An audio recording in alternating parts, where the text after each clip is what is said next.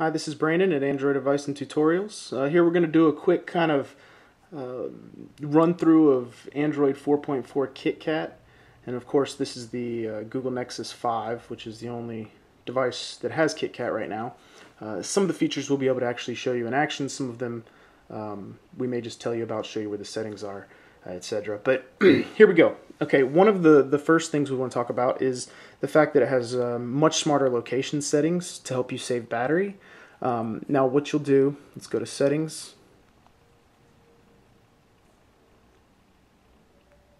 Okay, location. And here you'll see mode. Now right now we have it on high accuracy. But now you can use GPS, Wi-Fi, and mobile networks to estimate location. Now if you aren't that worried about it being completely precise all the time, you can actually set it all the way down to device only. And what that'll do is it will definitely save a little bit of battery. We haven't used the phone long enough to see a huge difference, but there is definitely a difference. So changing this mode can help save battery quite a bit, as well as obviously having this kind of accuracy that we didn't have before. Okay, so that's the first thing. Second, which isn't really a new Easter egg, but it is one that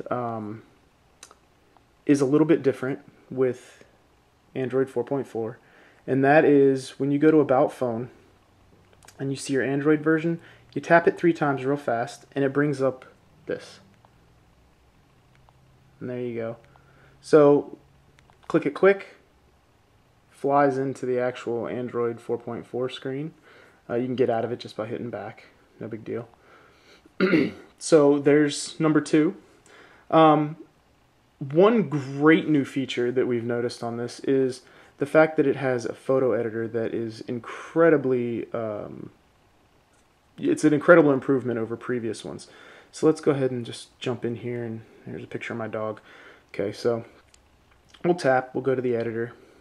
Okay, and now you have your filters, borders, cropping, lighting, things like that. And you can go in, make your changes, come into the, add a border to it.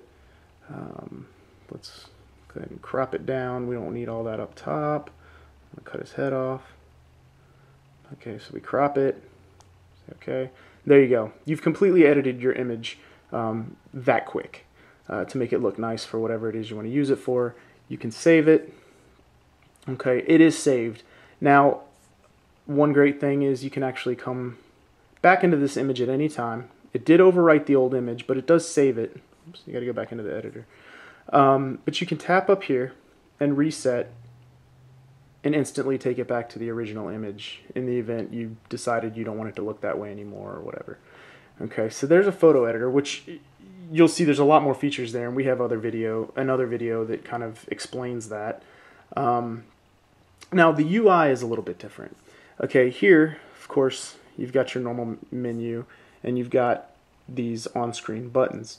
But now when you're actually using something, like we'll just go back to the gallery for an example, and you're actually in something and you want to, let's just exit. Okay, so we're sitting here. This is generally an in-game type feature, things like that, but see, everything disappears so that you can use the full real estate of the screen.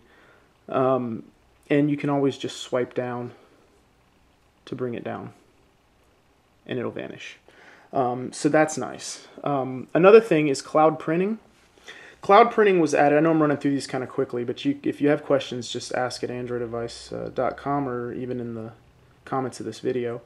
So we go to settings, we scroll down, and we'll notice a new feature, printing. And here it actually has Cloud Print and your HP print service plugin. Now these services can be set up, search for, so you can find different cloud printers, HP service, see, and it'll actually find any wireless printers you have so that you can print directly from your device. Now we don't have any that are pushing out any kind of signal right now, so nothing's going to show up there. But that is where you would go to set that up. Okay.